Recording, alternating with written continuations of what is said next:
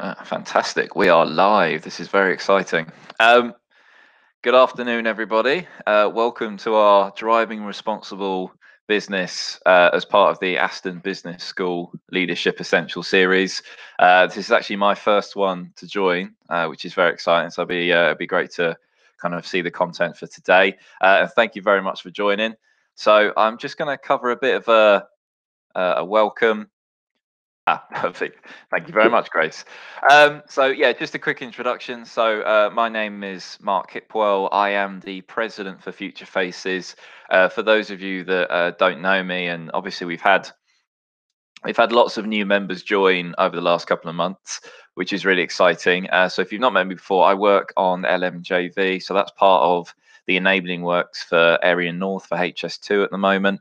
And I'm delighted to welcome Nathalie Ormrod from the Aston Business School. She's one of their senior lecturers in marketing. She's going to be speaking to us for about half an hour around driving responsibility, and I'm really excited. We will, if you've got any questions, please type them into the chat box.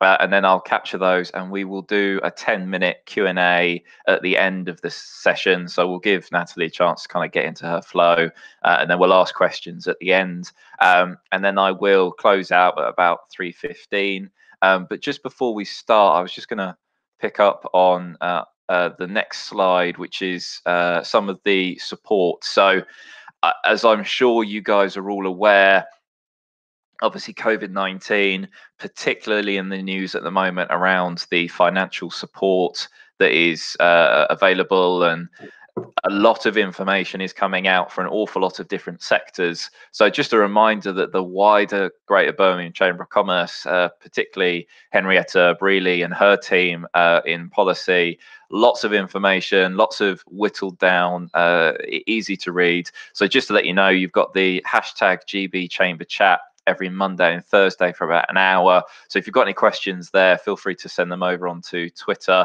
I suspect if you've got a question to ask, someone else may feel that they've got the same question as well. We've got a lot of member-to-member offers and some networking Zoom sessions happening over the next couple of weeks. Also, lots of support around COVID, lots of support around webinars. And actually, it's really interesting to see beyond COVID-19 that the Chamber of Commerce are still doing around the clean air zone that is likely to impact Birmingham over, certainly when that starts to happen, kind of early 21. And of course, the big B word, Brexit. So that is still a key issue for lots of businesses. So lots of useful webinars. They've got helplines and phone. And actually, just as part of their lobbying and campaigning and advertising, if there's something interesting that you want the Chamber of Commerce to know about, feel free to let us know. And then they've got thought leadership content on their website, lots of really useful stuff. And actually, the Chamber link that is now electronic at the moment. So lots of useful articles in there. And then lastly, just some specific dates for you on the last slide. Which I can't move, unfortunately. Brilliant. And then, so we've got Monday the 13th is the next Chamber chat. There's the Sutton Coldfield Chamber talk accounting. We've got more Chamber chat on the Thursday and a virtual speed networking session later on in that day as well. And something for Future Faces specific is we've got Law Beach from doing some yoga on Friday, the 16th of July. Slightly more relaxed than some of the Gymshark sessions that we've had. So I'm looking forward to something a bit less sweaty. So that should be good. And then we've got coaching for business advantages next Friday as well. And I'll plug it now very quickly, but I'll almost certainly mention it at the end. We have our deadline as well for the Future Faces Awards. So that's going to be on the 28th of August. That's our big Future Faces Awards. I've just done a video talking about that today with some more details. But the deadline for the entries is the 31st of July at 5 p.m. We've got lots of categories. We pride ourselves on kind of trying to cover every sector in Birmingham. But actually, really excitingly, this year is we are also doing apprentices. So book on. It's free this year, free for absolutely everybody. Get your applications in nice and early. And also, if you'd like to because of kind of the situation we're currently in. We're also taking kind of 90-second videos as applications as well. I'm going to finish talking and I'm going to swap over to Nathalie. But just a reminder, if you've got any questions, put them in the chat function and I'll ask them at the end. Over to you, Nathalie. Thank you very much, Mark. So hello, everyone. I'm delighted to be here today to talk to you all. I would like to thank especially the Greater Birmingham Chamber of Commerce and the Future Faces as well for inviting me.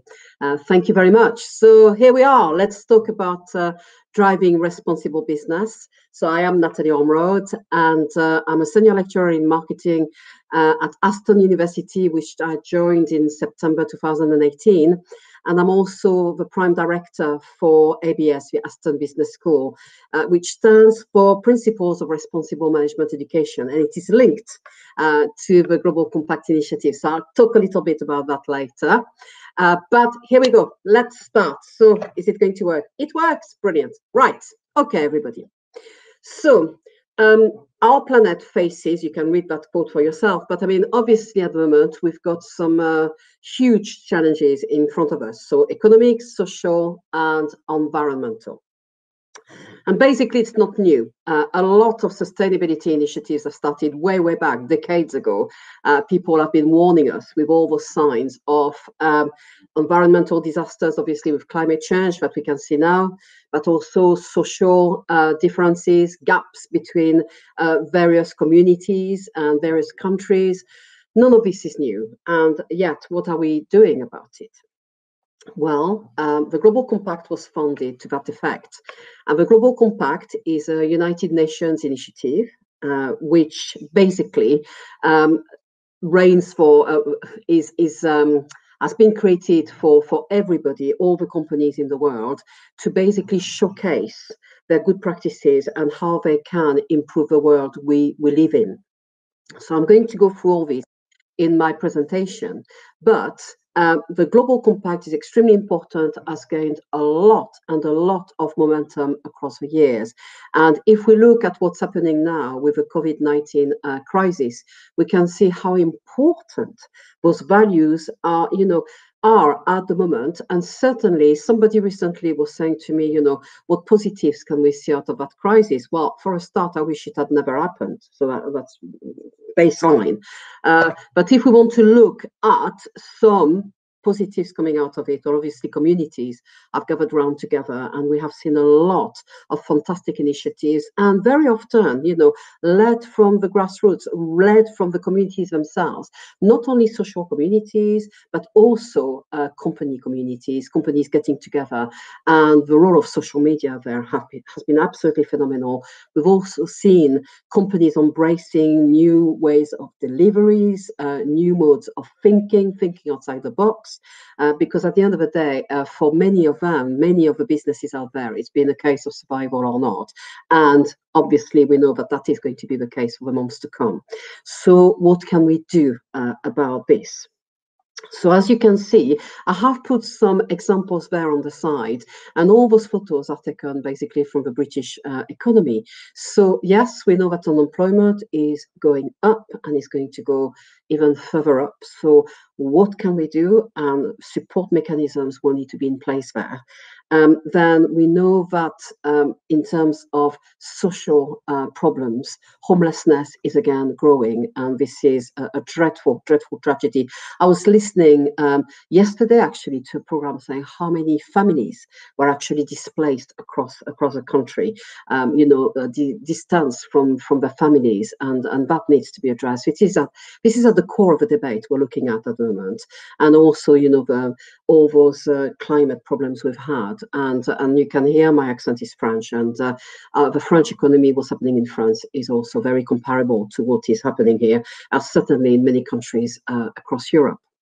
So we need to think about it, and we need to look at opportunities and how we can think in finding solutions. But more to the point, it's not about reinventing the wheel. It's about making the best use you can of what is around you to try to find new ways and to support one another. Okay, so I've put there as well, you see the PRIME, Principles for Responsible Management Education, because PRIME is an offshoot of a global compact. Because after the financial crisis of 2008, some pointed the finger to the business schools, saying that we were not preparing our graduates sufficiently well to tackle the world out there. Okay, fair enough.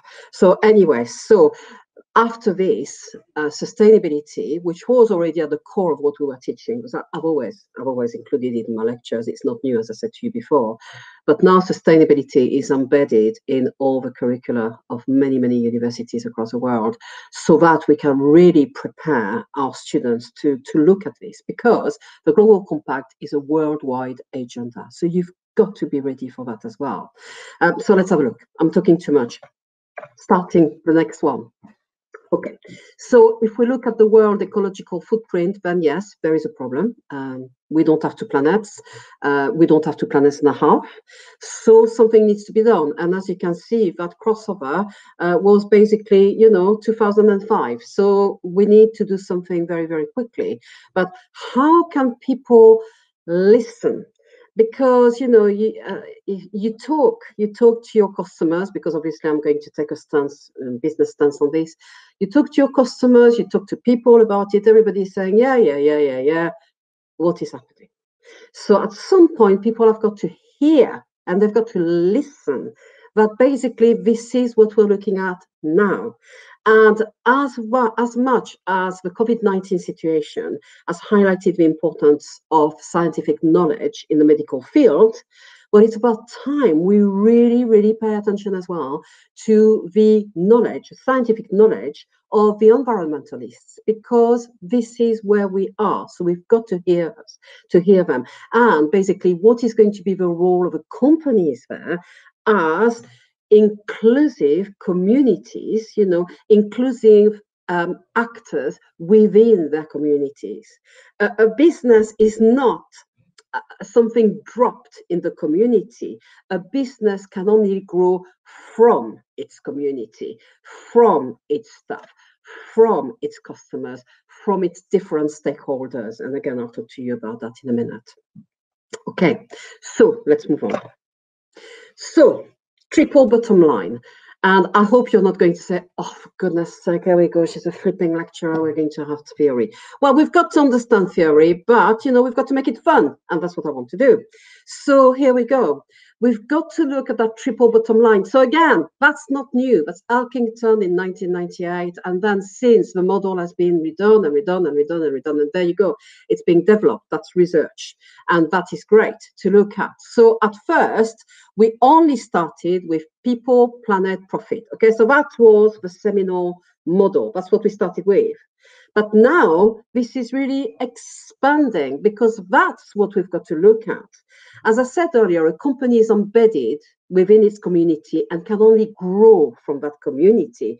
Well, it's the same here. Gradually, we need to look at the bigger picture, especially with the internet now. We're looking at the world. This is our window on the world. We're no longer looking at the street outside our door if we're a business. We're looking at the world. So if we look at that, we look at sustainability here in the middle. And first of all, companies need their staff. And the staff, the personnel, their employees, well, they need to be talented, they need to be skilled, they need to be trained to their needs. So we're looking at social progress here, because otherwise you won't have the right people to recruit to work in your company. Okay, so we're looking at education, community outreach, human rights, diversity. And certainly diversity is a major problem, major issue at the moment that needs to be tackled. And again, that's everywhere. So with Black Lives Matter, we see this. We see that in terms of many different areas, where basically, you've all read in the press at the moment, the notion of institutional racism. So that needs to change, and we need basically to make it work, to make the best use and to give the best opportunities once again back to our community, because they will be the people working with us, for us, and for society at large. And then if you look basically at the environmental stewardship here, then again, we're looking at clean air, we're looking at reducing emissions, minimizing waste. And again, it's all about supporting society and supporting workers, because without a healthy, committed society and workers, you're not going to go very far. So therefore, all this is absolutely linked, intertwined. And then the economic growth will come from this.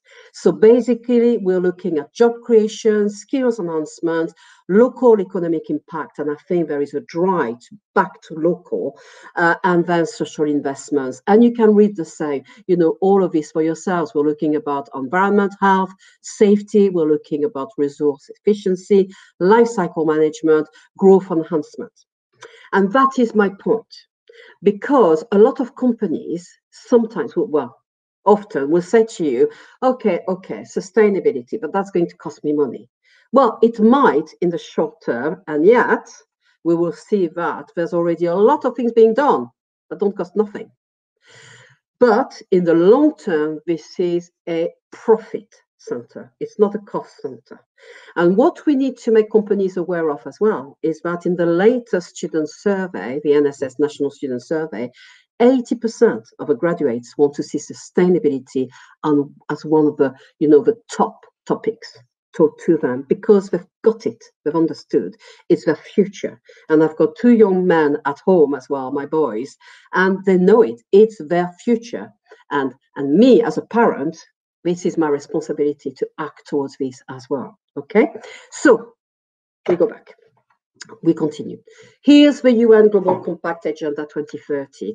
And this is an agenda that to date, and I checked again the figures this morning, 157 countries have signed up to. And the UK has signed up to that agenda and has committed to that agenda. So as a company working in the UK, therefore, you need to embrace those principles as well, because they are governmentally led. Okay, so principle 1, 2 is about human rights. Principle 3 and is 4, 5, and 6. And you know what? I'm going to put my glasses here. Is about labor standards. And then you've got 7, 8, 9 environment, and principle 10 anti-corruption. And this will have an impact on everything. If I take the last one, for instance, 10, we're looking at the Modern Act for slavery. We're looking at tackling tax evasion. We're looking at all of those which are fundamental in our society again, because basically it's about looking after the health of our society. If we've got a healthy society, fine. If it's not the case, then we're having problems, and how are we going to fix it? And it's not one person, it's the community as a whole. So there you go. So I'm moving on. As you can see, and I assume that this, yes, this is recorded. So you could always go back to those links and find out a bit more. I'm obviously wary of time. So this is the Global Compact. We're talking about over 11,000 companies. We're looking, as I said, 157 countries, and then over 72,000, public reports. Right, so 75% of large companies across the world report to the Global Compact. Now, you may say to yourself, well, hang on a minute, do you have to be a large company for that? No, you don't. You can report to the Global Compact. If you're a large company, it means 250 employees and plus. And if you are an SME, 10 employees and plus. Now, some of you will say to me, well, hang on a minute, I'm an entrepreneur, I believe in all this. What do I do? Well, I'm going to show you later, because on your website, or maybe, joining an organization, you could report to, but you can definitely highlight on your website what you are doing towards the sustainable development goals. And I'm going to show you that in a minute. But it is also for non-profit organizations. So have a look, at how you can engage with the Global Compact. It's extremely important, and it is hugely attractive to talent. That talent out there, those graduates that you want to grab. And if you are one of those graduates, then get proficient in this. Show a manager that you can do this and that you are interested in this, and how you can lead on that as well. So if we keep on going, these are what we call the SDGs, so the Sustainable Development Goals. There are 17 of them. Now, if you look at those, hardly no company will be able to report on all of them, but they are all somehow associated to one another. So the majority of the companies will report on, let's say, 3 or 4 of them. And I'll show you in a minute how you can do that. But go back to where you are, who you are as a company, and see what you are doing there. For instance, Zero Hunger. Lately, have you been contributed to the food bank effort? Okay. If you look at quality education, are you actually, enabling your staff to gain further qualification? If you look at reduced inequalities, are you making it, a really strong objective and goal for your company to really, really fight discriminations? If you're looking at economic growth, how have you supported the development of your community recently?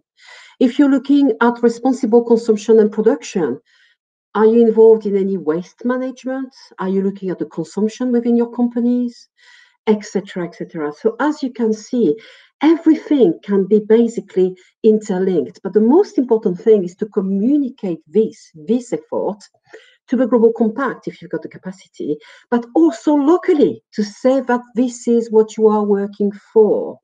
Because customers today, that's what they want to hear. And I'll go to this in a minute. So this is an example that you will find on the Global Compact website. As you can see, you've got the link there. But that's how to report. So for instance, if you look at your company and you're a manufacturer, then, if you look at your raw materials, how does it affect life on land? Suppliers, how basically are you looking at good health? Do you make sure that, for instance, obviously there is no child labor, involved in your supply chain management? How do you check for that? Do you conduct your audits yourselves? Because as customers, we don't want companies to tell us anymore, oh, I didn't know, oh, I didn't know. No. If you make the profit out of it, if you sell the product, it's your responsibility to check it. It's not up to us customer to then go on social media and say, please, show us your transparent policies about it, clean up your act. It's up to you to come out in that very competitive environment and make a difference and say, I, for one, I stand for what I'm saying. I'm walking the talk, and you will be heard. Your voice will be heard. If you look at the company operations, you can see that here we're talking about good jobs and economic growth. Look at responsible consumption and production, and then look at clean water and sanitation. So that company in that model is looking at 5 SDGs, and they have plotted it across basically their product line. Now, in the company, you're not working in silos. Well, if you do, you shouldn't, but there you go. So it's a holistic approach to the company. Everybody depends on one another. That's how you work. Of course, I work in marketing. Marketing is in everything. It's in product management, product design. It's in pricing strategies, depending on the population you're going to sell to. It's in the place where are your products or your services available. It's about your process, your customer journey. It's about your people, your members of staff. It's about your promotional campaigns. It's about everything. So as a marketer, you've got to work with everybody in the company. So there you go. You have a look and you make it a company debate. What is everyone doing well? Because surely, if I go back to this, you can identify some of those. So have a look and then start this reflection. Now, engaging with stakeholders is paramount, and that is a theory from Freeman. We often, Freeman and Friedman's were always opposed together. Friedman was, the company is here to make a profit. I think it was a bit, general, really. And then Freeman was, no, hang on a minute, we need to engage with our stakeholders. Now, our stakeholders, they are all around us. Some of them we know very well. Some of us, sometimes we don't pay sufficient attention to.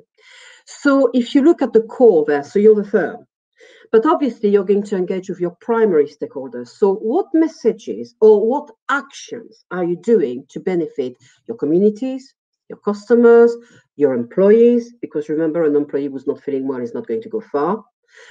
Suppliers, what are you doing to support your suppliers? So simple actions as, for instance, paying them on time. Financiers, how do you engage with your management, with your bank managers? How do you engage with them? How do you talk to them? And then you've got the secondary stakeholders, well, the government, the competitors, your advocate groups, special interest groups, and the media. And all the stakeholders are going to look at you, but the most important thing here as a priority is you to look at them and how you're engaging with them. And what can you do in terms of sustainable corporate social effort to engage with all of those stakeholders in a meaningful manner? So, for instance, some companies are releasing their staff one day a month to engage with local charities or local communities, local groups that need some effort. I live in Cheshire. In Cheshire, we've got Cheshire Connect, but it is actually a charity that is embedded across the UK, as far as I'm aware. And basically, this is a brilliant idea. They went to charities and they found out very quickly that you could throw as much money as you wanted to charities, and it ran its course. This is not sustainable long term. You've got to do something better. So now that organization, Cheshire Connect, is connecting companies with charities to give them a day a month, half an afternoon every 2 weeks, or whatever they can afford, to then train them in managing accounts, in managing social media. And that is long term, and that is beneficial, and that is sustainable. And that is the core of our debate today.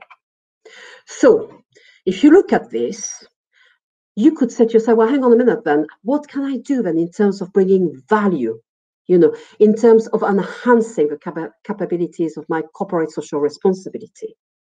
Because CSR is really company driven. Sustainability is the global picture. So how can you really contribute there? Well, if you look at your employees, build your employer reputation, attract talent, be the preferred choice for those students. Customers, create really brand value, tell them why they should choose you. And obviously being sustainable today is something they will hear. How can you really engage, expand your customer loyalty, and the same with your community, okay? And your environment, and your investors, your regulators, and your suppliers, okay? As you can read for yourself here. What can you do really to do it? Now, again, you may not do it everywhere, but it's about starting somewhere. And I hate it when people say to me, oh, it's too much. No, you start somewhere. Everybody starts somewhere, one step. And if today, for me, it's for you, then going back and identifying one SDG, I'm delighted. This is it, goal accomplished. So this is where the conversation needs to start, especially in the current climate. So next slide. You are probably aware of this if you were a student. It's Carroll's pyramid. So basically, as a company, you start with being, economic, obviously, you want to be profitable, you want to survive. Legality is about obeying the law. So that's where you should be. Everybody is there. And then you move on. So are you then going towards ethicality, avoid harm? And then obviously where you want to be is at the top there, being seen as a philanthropic company within your community. But again, you may achieve that well in some parts of the companies, less well in other parts of the company. Once again, it's about bringing everything together. It's about consolidating. That's what we want to achieve. So I've got some great examples there. I love those. TerraCycle, you're probably aware of TerraCycle. Now, TerraCycle is really partnering with a lot of companies out there to look at waste that is not really recyclable. So at Aston University, we've partnered with TerraCycle with walkers for crisps because students like crisps, so do I, and that's it. So basically, the companies engaging in those schemes are getting recognition for that. And I've got a list of all the people in my community taking those crisp bags, those bread bag. I think Warburton is part of it. I think, oops, I hope I've not given the wrong name. And that's it, for your contact lenses, the cases or whatever, some, for instance, without saying the brown boots where I live, takes them all back and recycle them. So that's great. Now, Fairphone alike. I don't know if you know Fairphone. It's absolutely brilliant. Fairphone was created from the concept of inbuilt obsolescence, which means that basically you've got a product and it goes. So if you've got one of those very, very known brands phone, iPhone, you will know that you can't open them. So basically you're at the mercy of a company. If it fails, there's nothing you can do, and you've got to pay for the repair. Fairphone approached it differently. They said, well, hang on a minute, I want to stay in control of what I buy, and also I want to make sure that whatever goes in that phone, I'm happy with. So Fairphone strategy was about, I mean, that in your phone, you've got a lot of minerals and some precious minerals, obviously, there's a lot of silver, gold, and all that. So they made sure that, first of all, the minerals they were sourcing to make up their phones came from non-conflict areas, because, as you know, gold mining is financing lots of conflicts across the world. So first of all, they made sure of that. Then they made sure that the miners that they were recruiting were properly kitted, good health and safety, etc., etc. That's what we need. That is normal. That's flipping human rights. And that company is growing and growing and growing because people feel, well, hang on, we're not wasting, because electronic waste is massive, obviously, as you know. People are actually, can repair. And we are going more and more into that culture of repairing rather than, throwing. And that's it. So that's a great company. Have a look at them. They're brilliant. And check their YouTube as well account, because they've got loads of brilliant videos on how they engage with their local communities and all this, and their suppliers. And then Greystone. Now, Greystone Bakery is fantastic. Now, I was really, really privileged to visit them during a conference in New York. Now, and that was a conference about Prime. What they do there is that they have that community outside New York, mostly a Black community, no access to anything. So no transport, nothing. Totally isolated, brushed away. Obviously, very poor socioeconomic conditions, miserable. That company decided to set up there.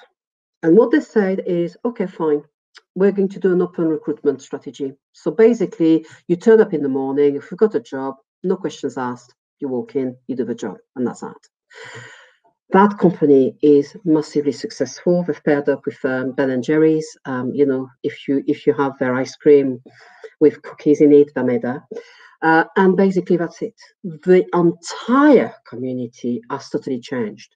And now the massive benefits we can see is educational level, is that now their children are going to university, are attaining much more. If you want to look at that, because, making people redundant is flipping expensive. Recruiting people is flipping expensive. That is a model. Now, of course, you're saying to me, well, what if people didn't behave? If they didn't behave, they left. That was basically the thing. Open hiring is that. We don't want to know what happened to you. You come and work. But then if you don't work to our standards, you're out. The majority stayed. The majority grabbed that chance.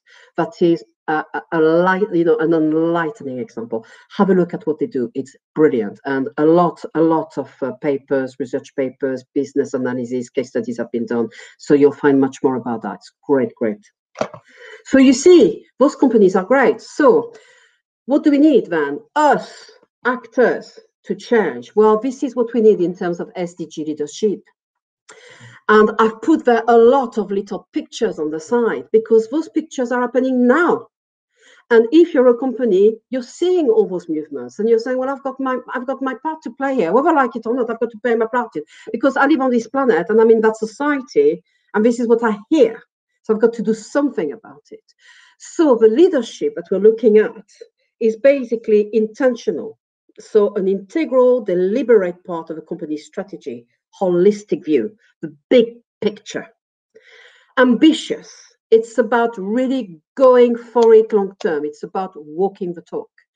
Consistent. It's about giving that message out there and again, living by it. A collaborative. It's all about partnerships. We must all work together. We must all work together. So it's about, identifying supportive mechanisms and working with one another. And then accountable. very, very important. It's about the transparency of your operations and your risk management as well. So obviously entrepreneurs out there have got a fantastic part to play there. And as you all know, there is a huge growth in social entrepreneurship. And I really believe so much in the generation coming forward. They've got it right. Okay? So we are now talking about consumer social responsibility. Because it's not all rosy, you know, we're all like going, yeah, we'll go for it. No, it's not like that. Because obviously, you'll have 85% of people saying to you, we don't want sweatshop labor. Oh, we're not. Yeah, but what do they do then? What do they do? Are we talking about responsibilizing them, saying, okay, your shirt is, I always say that to my students. I always say to them, if you buy a t-shirt £1, bearing in mind that it's been designed by somebody, the cotton, raw material, it's been treated and everything, it's been made, it's been sewed, it's been dyed, it's been sent across the world in a plane, it's been taken from the airport back to the shop, somebody in the shop put it on the rail, £1. And I said to them, well, if you're not paying for it, somebody's paying for it. Are you happy about that? So there you go. You know, are we talking about deceleration, especially, you know, fast fashion? There's a huge debate in fashion about this. Then 99% of people are against homelessness. Sorry. But are they really prepared to go out there on the street and do something, or are they just donating because they don't really want to engage with this? So again, you know, me, myself, I'm not a saint, but these are the questions we've got to ask ourselves. You know, how far are we prepared already to go?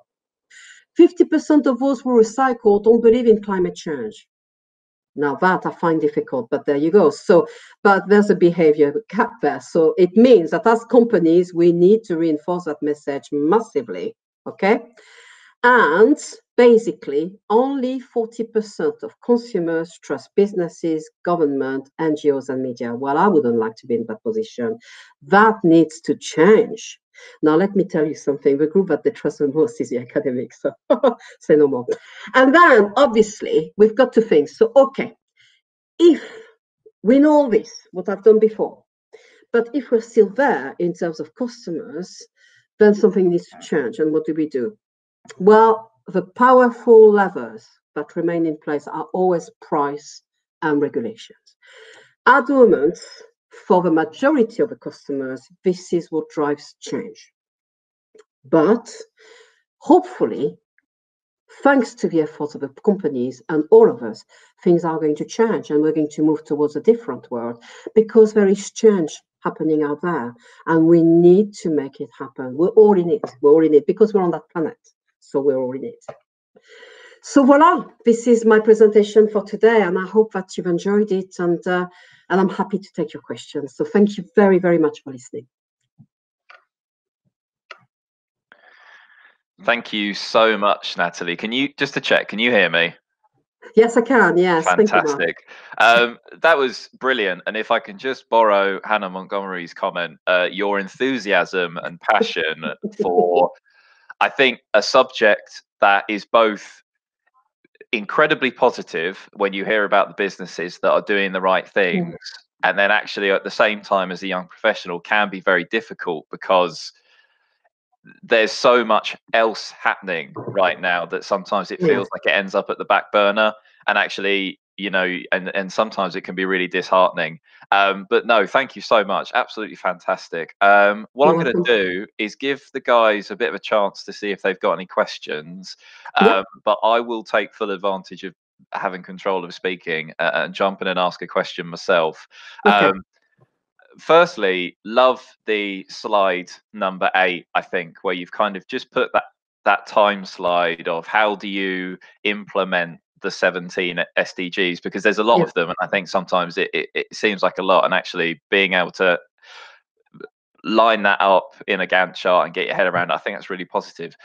How, perhaps as a young professional, maybe joining a new company, how do you think would be the best way to perhaps interrogate or really question a business's kind of corporate social responsibility around this? Because I think there's a lot of greenwashing, perhaps, or a lot of text on a website, but it's never any deeper than the website. And I just wonder, as a young professional, I probably find that quite hard to really get into it with a business. Right. Okay. Well, first of all, you need to prepare. That's always, the first thing you need to do for whatever you do. You've got to prepare.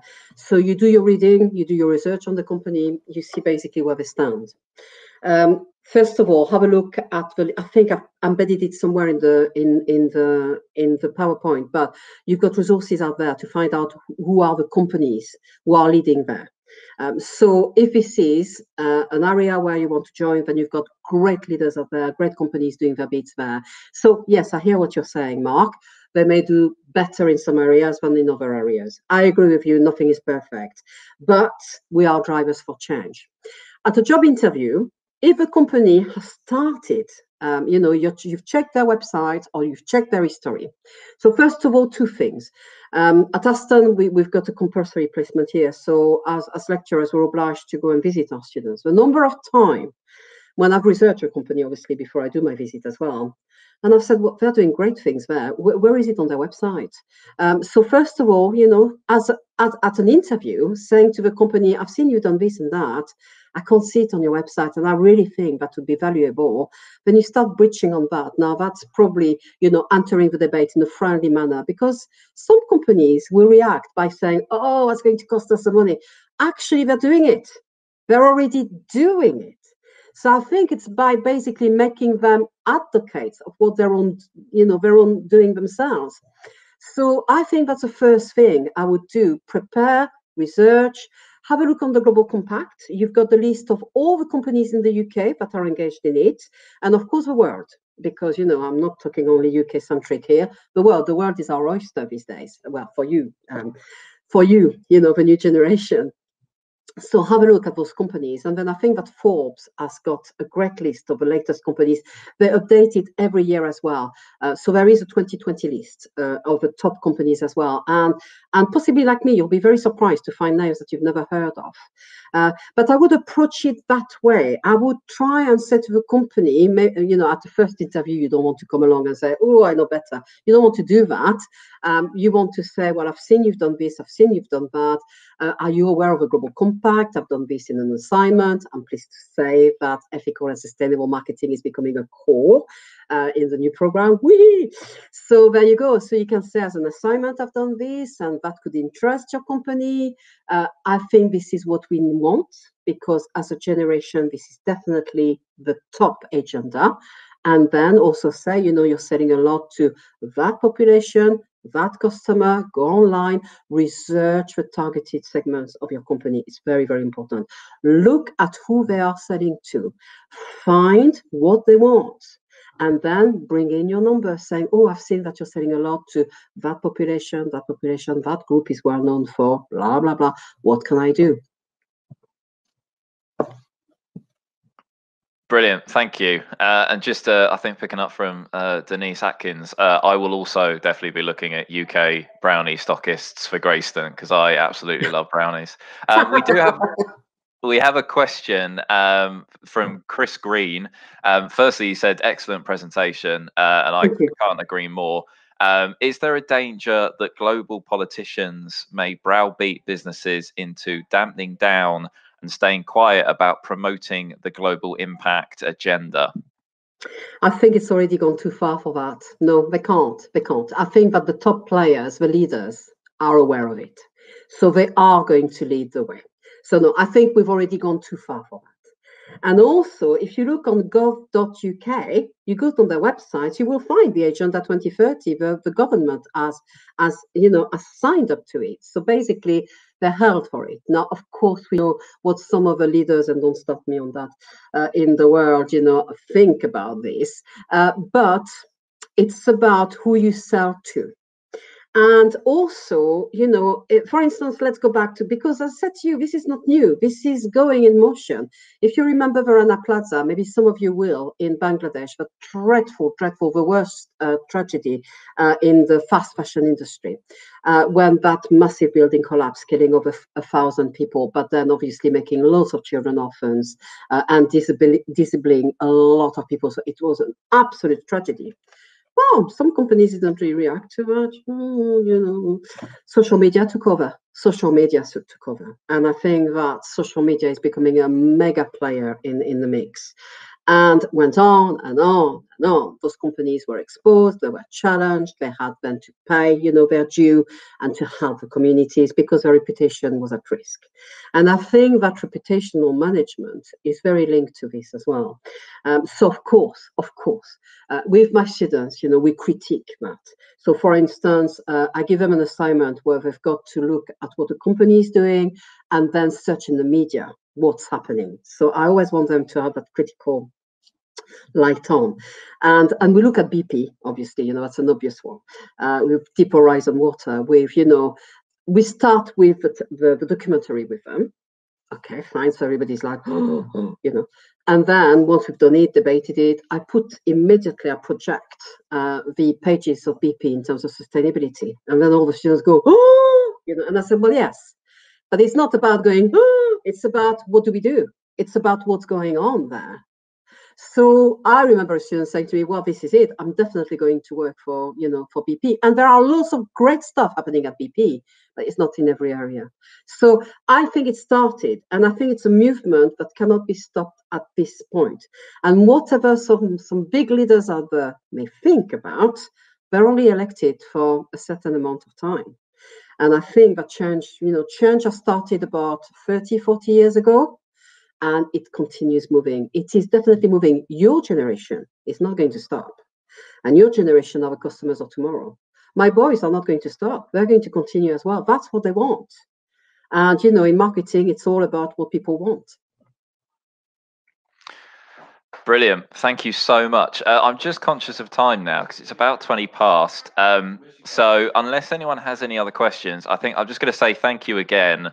Kind of fantastic enthusiasm and passion. Well, thank you. Really, really enjoyed that. So brilliant. And I have no doubt that our Future Faces members have really enjoyed that.